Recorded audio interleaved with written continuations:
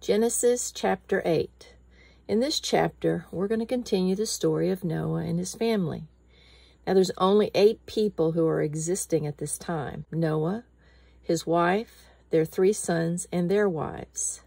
And I'm going to read from verses 1 through 5. Then God remembered Noah and every living thing and all the animals that were with him in the ark.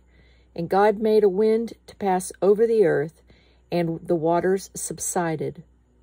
The fountains of the deep and the windows of heaven were also stopped, and the rain from heaven was restrained, and the waters receded continually from the earth.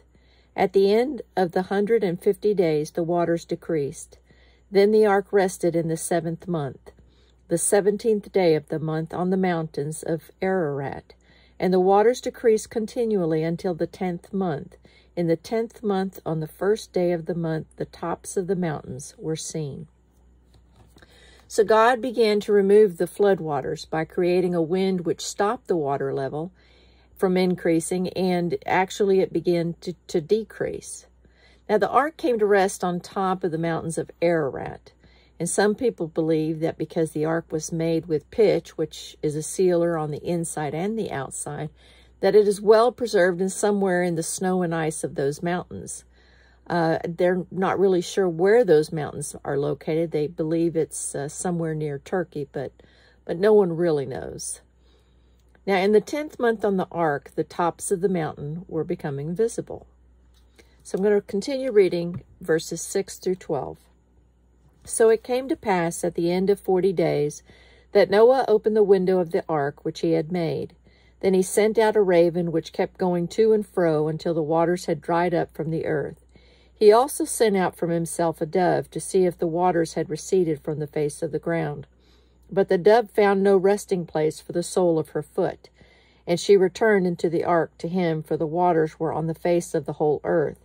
So he put out his hand and took her and drew her into the ark to himself. And he waited yet another 7 days, and again he sent the dove out from the ark. Then the dove came to him in the evening, and behold, a freshly plucked olive leaf was in her mouth. And Noah knew that the waters had receded from the earth. So he waited yet another 7 days, and sent out the dove, which did not return again to him any more.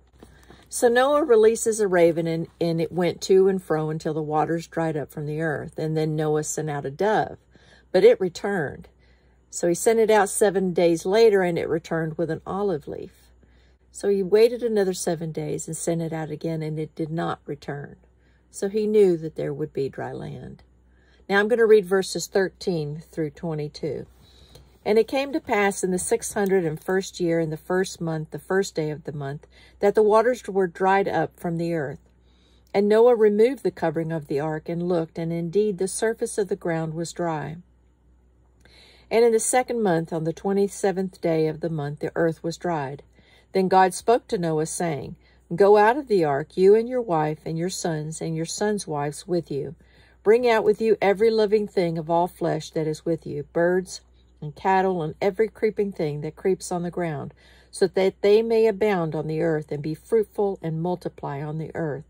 So Noah went out, and his sons and his wife and his sons' wives with him.